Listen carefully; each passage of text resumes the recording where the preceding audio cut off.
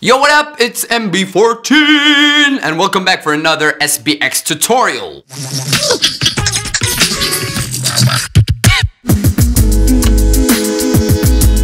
Today we're gonna talk about something that a lot of loopers tend to underestimate but is also really important. It's the panning.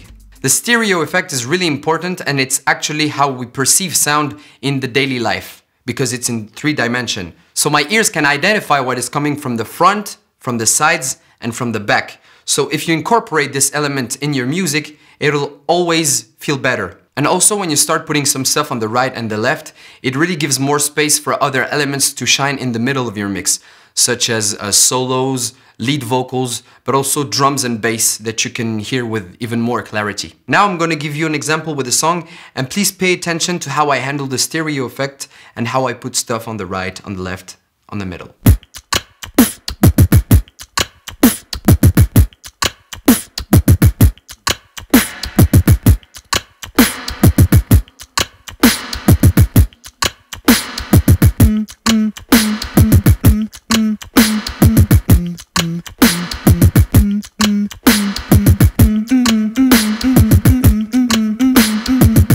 So for this track, at the beginning you have the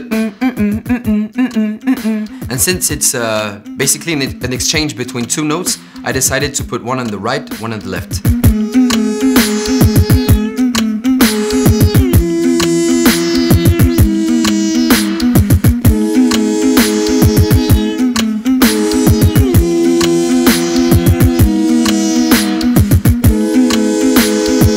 Then I'm trying to emulate a keyboard, and this keyboard contains 3 notes which make a harmony. So I decided to put one in the middle, one on the right, one on the left, because 2 on one side and 1 on the other side could be unbalanced.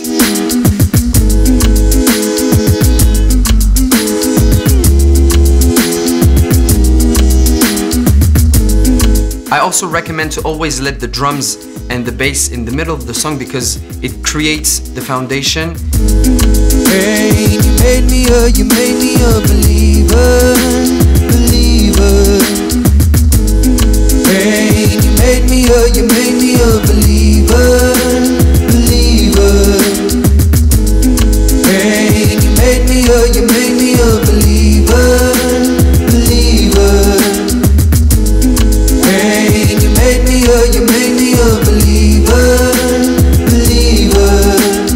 At the end, I decided to record the lead vocals that complete the chorus. So the main vocals in chest voice are in the middle, and I harmonized myself in falsetto voice on the sides, one on the left, one on the right, 1 octave higher.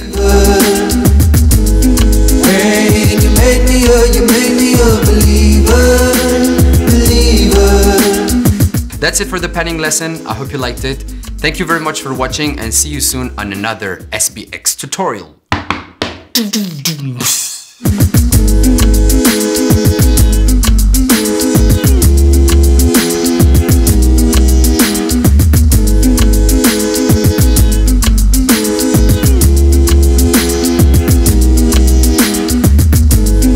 Hey, you made me a believer.